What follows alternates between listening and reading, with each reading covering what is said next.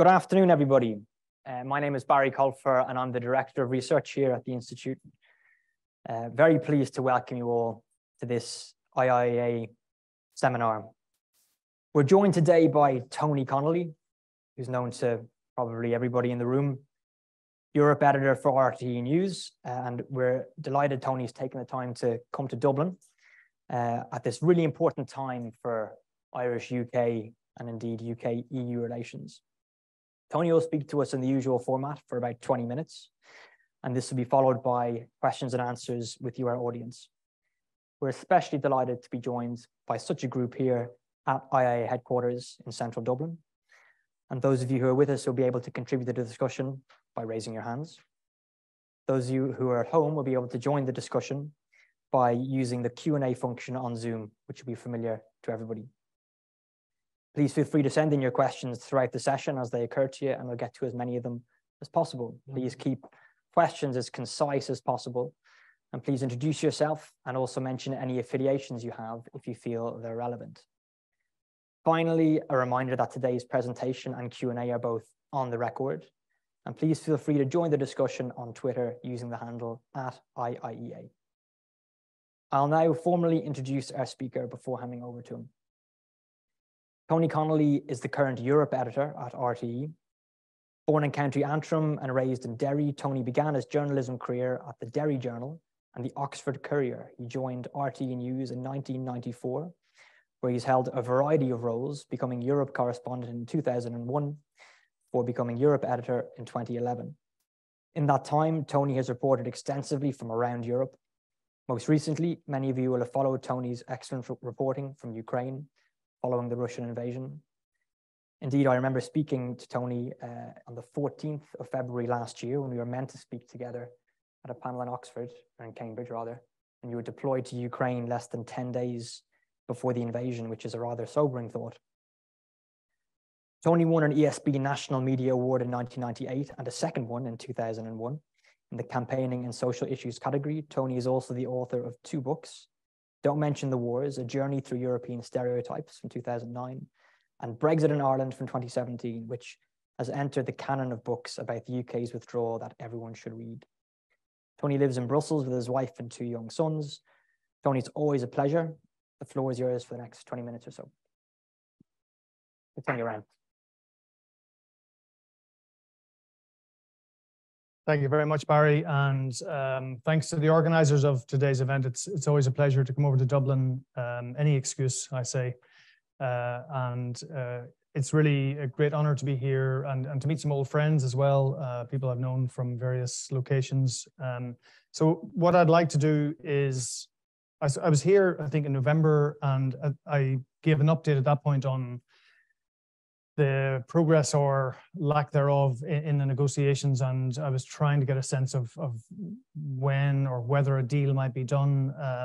So now I'm here on the other side of the famous Windsor Framework, and nobody, I think, could have predicted things would turn out like they did.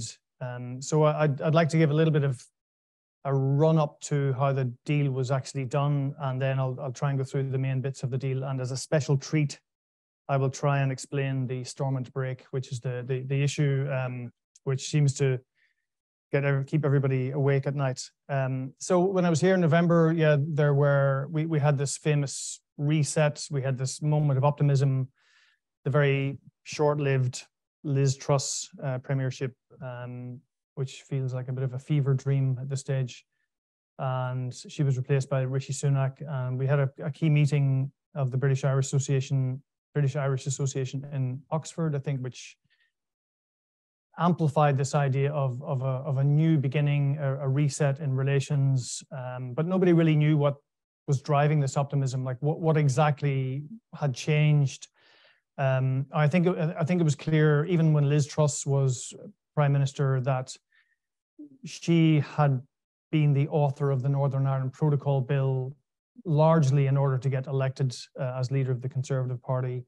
And once she was elected, there was a feeling that she could then take a more pragmatic approach. Rishi Sunak obviously took over, and he was, a different personality. from an EU point of view, I think it was important that he didn't have any of the fingerprints on the Northern Ireland Protocol Bill. He was known as cautious, meticulous, and he struck up quite a good relationship with Ursula von der Leyen, the European Commission President. So you had this new framing of the controversy over the protocol. And you had then a period of very detailed negotiations at technical level. But the amazing thing is that between September and a couple of weeks ago, the technical talks were done in such secrecy. I mean, I was told yesterday by someone who's fairly close to things that outside of the two negotiating teams, there were maybe 4 or 5 people who knew exactly what was going on. And this was a remarkable achievement, I think, by both sides. Now, on the Brussels side of things, they were worried that if anything leaked out about what the EU was agreeing to in terms of compromises, that it would just draw magnetic heat from the ERG or the DUP, and then the thing would lose momentum. So you had quite an unusual situation where the European Commission was not really briefing member states beyond generalities.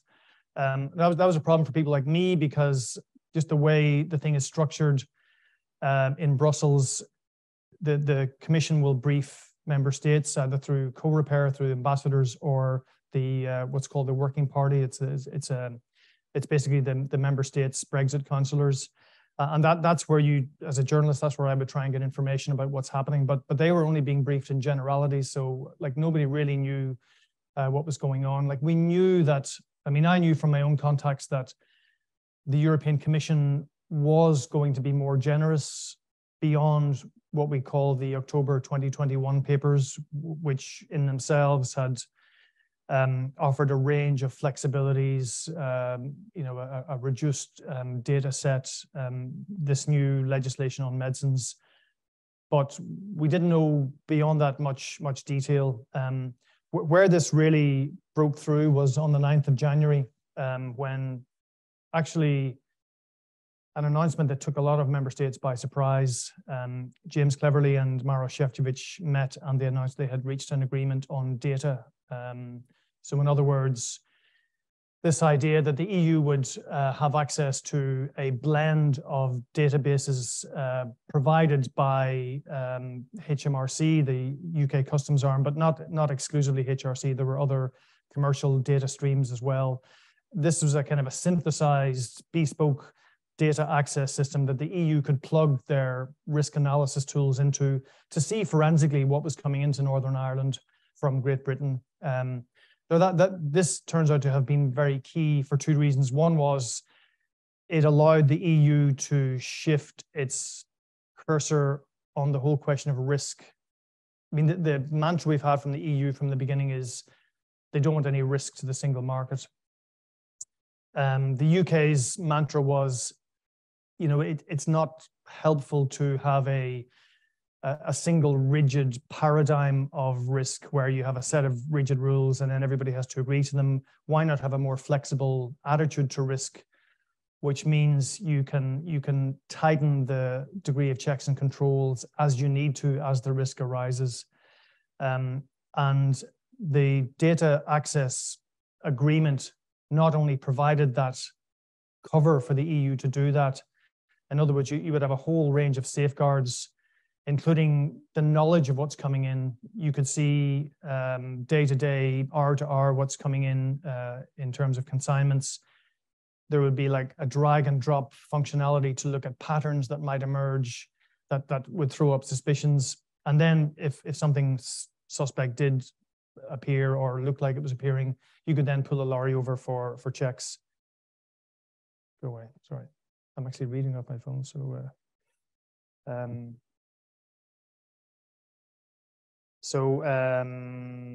yeah, so that was an important breakthrough. But also, once both sides managed to get that breakthrough, I think it brought forward a real determination to do this.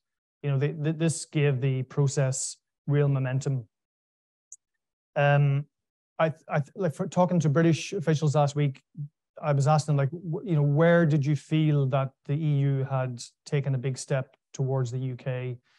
And I think that the view in London was that there was a bit of a mental leap from the European Commission to accept the idea that this wasn't the classic sort of orthodox version of the single market that was being applied in Northern Ireland. It was something different.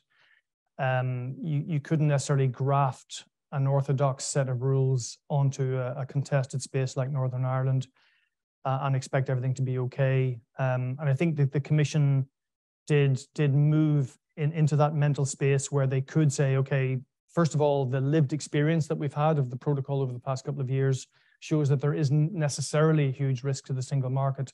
And secondly, now we have these safeguards, and the safeguards are substantial. So there was, but a lot of this was still fairly subterranean. And what we now can accept, I guess, is that we were in a tunnel all that time. People were saying, when's the tunnel going to start? But I think we were actually in the tunnel, because the tunnel means there's very little information getting out. And I've heard tell of negotiators who didn't see friends for months because they did not want to be asked about what was going on in the talks. So we have, so the deal was done then on Monday a week ago, Monday fortnight ago, and there was a strange kind of choreography, because the view in Brussels was that the deal had been done and was ready to go for some time. It was all about a question of timing as to when Rishi Sunak, the UK Prime Minister, could jump and how he would be able to manage his own party and manage the DUP. Now, on the 16th of February, special advisors in Downing Street were ringing journalists to say it's going to happen on Monday or Tuesday. And suddenly Monday and Tuesday came along and it didn't happen. And that Sunday you had Boris Johnson on manoeuvres talking about how he wouldn't necessarily get rid of the Northern Ireland Protocol Bill. So I think Rishi Sunak had to do some party management, and that's why it got delayed for a week. But when it appeared, like, clearly this was a big deal. There were lots of big ticket items here. We knew about the red lane and green lane option, which would deal with goods coming from Great Britain into Northern Ireland. The green lane for goods that are clearly staying in Northern Ireland, the red lane for goods that are going on to the single market. How you differentiate those, how you have a much broader trusted trader scheme, which means that, again, all the time you're whittling down the need for checks and controls and paperwork. We had a big concession on state aid and VAT, on excise rates for alcohol. Then you had all the kind of smaller scale, but culturally and in terms of consumers, important issues like parcels, seed potatoes, plants. So suddenly, from a position last year where there was still this standoff between the EU and the UK, both teams had managed through all of those months, like from September to February, to actually work through all of these. And I think what they have produced is very clever. It's clever because it provides the UK with the ability to say there's no longer an Irish Sea border, and according to UK officials, that had to be their main prize in these talks. Could they look unionists in the eye and say there's no longer an Irish Sea border? And could they say to consumers that the food that you get in Great Britain and the rest of the UK, you can also get that food in Northern Ireland? And then another highly emotive issue, medicines. So they managed to forge a partnership on these issues where you had those big prizes for Rishi Sunak to say, and these things are very clear. They're very easily articulated to ordinary people and to unionists. And you could see how Rishi Sunak did that on the day. I mean, it did lead to accusations that both sides were putting their own gloss on what had been achieved. But I mean, talking to senior people in Brussels before it happened, they said, look, we're not particularly bothered about how the UK want to present this. Everybody knew that the important thing was that this would look attractive to the DUP. So of course, the big issue was the Stormont break. And this got a lot of attention immediately because a lot of people had been expecting the EU to do something on the role of the ECJ. And when they saw the Stormont break element to it, they thought that that was somehow going to replace the ECJ. And I remember listening into a technical briefing by Commission officials, and there were a lot of questions about the Stormont break, and people kept saying, sorry, we don't understand how this relates to the ECJ. But to try and explain the Stormont break, it relates really to what's already in the protocol. And it's a very clever device because it borrows from the Good Friday Agreement. It borrows this petition of concern from the Good Friday Agreement. And I've talked to member states officials in Brussels who said they like this idea because it gives it gives a bit of ownership back to the UK and to unionists that their concerns have been met. The petition of concern in the Good Friday Agreement was really initially designed to deal with cultural identity concerns, probably more for nationalists than unionists back in 1998. Things like, perhaps flags, emblems, language rights, and so on. But what they've done is they've taken that concept and converted it into a mechanism in this new improved protocol. So what does the Stormont break deal with? Well, it deals with EU regulations for goods. Right, so in the original protocol, you have Article 13, which basically articulates how the EU's single market rules for goods will apply in Northern Ireland after Brexit. So initially, under Article 13.3, about 1,200 regulations a year, EU regulations, would get rolled over automatically, either through amendments or through updates. Okay, now, this is a fairly routine process at single market level. I think the term is implementing legislation that the EU has. It's like secondary legislation. It means that regulations governing a whole range of things in the single market just get updated or amended, and it's done automatically. And Article 13.3 of the protocol meant that those updates would happen automatically in Northern Ireland. There wouldn't be any debate. It would just be de facto happening in Northern Ireland. Article 13.4 was a bit of a safeguard for the UK. It dealt with new regulations that the EU had proposed and brought into play. Because these weren't regulations that were being updated, these are brand new regulations, then the UK could look at these and say, well, we don't like this, or we don't like that, and here are the reasons. And then you would get into this process through the joint committee. And it wouldn't be by any means a slam dunk for the UK to have something blocked. There would have to be very good reasons for it. And it might go to arbitration if there was a dispute over those reasons. So what the Stormont break does is it gives the Assembly, through this petition of concern, so if you've got 30 MLAs from at least two parties, they can ask the UK to challenge not 13.4, but 13.3. So regulations that are being updated or amended. So as officials say, it flips Article 13 into Article 13. Sorry, it flips Article 13.3 into Article 13.4.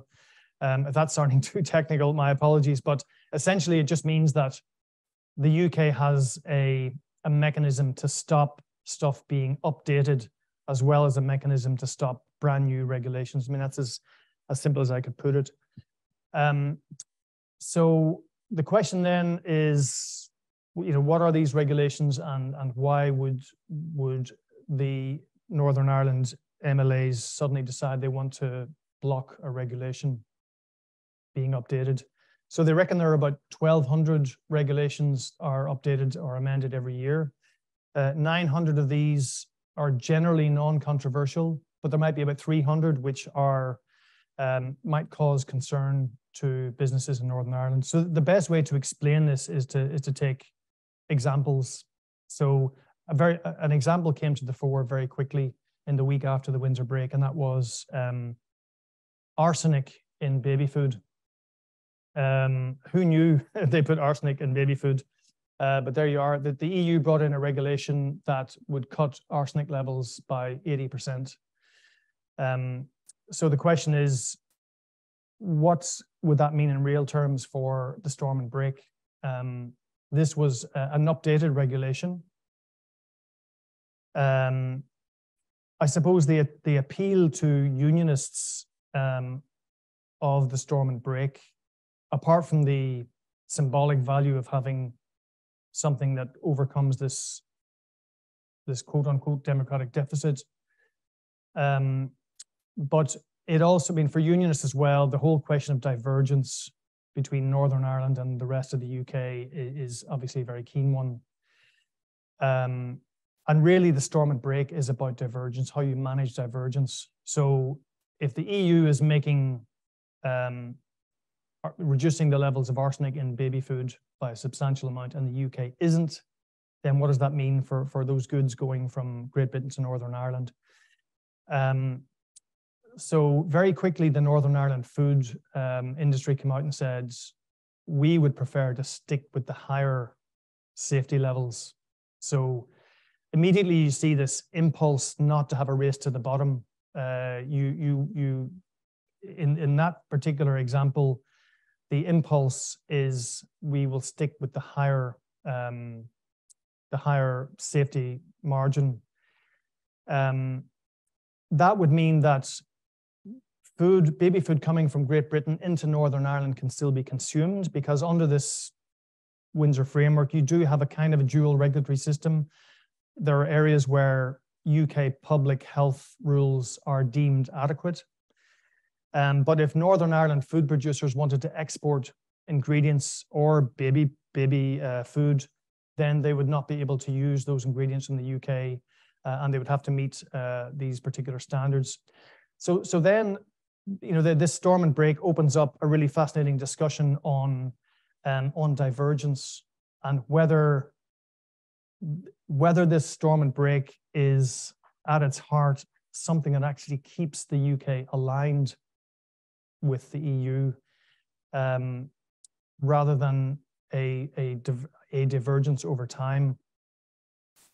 The key about the Stormont break is that, as you know, it can only be used in very exceptional circumstances at the last minute. MLAs would have to go through a whole architecture of consultations with various bodies. You've got the specialized committee, you've got, there's a new subcommittee has been set up. They would have to engage with civil society, with Northern Ireland business. When you see all the prerequisites and caveats that are associated with the Stormont break, it's almost like it is designed deliberately not to ever be used, because the bar is set very high for it to take effect, and MLAs must register their objections within 2 months of the regulation becoming law in the EU's official journal. So then you get into a question is, well, how is the Northern Ireland system equipped to do this kind of analysis and to get a consensus on whether to pull the Stormont break in the first place? Is there a capacity? Is there the capacity in the Northern Ireland Civil Service, in the Assembly, within the business community, in the European Commission? So what the Stormont break does, and I think that's why this thing is very clever, it locks both sides into a much more collaborative process to make sure that stuff doesn't blow up. You know, suddenly if there's a particular regulation that causes a whole sector of goods not to be transferred to Northern Ireland, then you've got trouble. And I think there is an inbuilt suspicion that people in the DUP, for example, will want to trigger the storm and break often, or perhaps for vexatious reasons. But the architecture around it requires both sides to get involved and to try and fix the problem before it becomes a problem. And then, you know, if it does come down to it, the UK could be faced with a choice. Do we block this regulation in Northern Ireland using the storm and break? Or do we say, well, why don't we stay kind of closely aligned with the EU in order for this not to be a problem in Northern Ireland? So an example of where that might come up would be the Carbon Border Adjustment Mechanism, CBAM as it's called. So basically, a big new climate-related piece of regulation in the EU is to make sure that stuff isn't being imported into the EU that has a big carbon footprint from a third country. Could that affect goods coming from Great Britain into Northern Ireland? It's possible. This gets into very technical areas around emissions trading systems and whether the EU has one or the UK has one that's similar to the EU. But it's an area where problems could be solved, or could come up. But you're going to get down to this ultimately, this big question: does the UK want to jeopardize the relationship now that the relationship is doing so well? Will they want to pull this lever often, or will they want to avoid it? And it seems to me that the way it's structured, it's almost rigged to such a degree that it's not going to be triggered very often, and the problems can be solved before they become big problems. So I'll leave it there, and then happy to take questions. I'll sit down for that.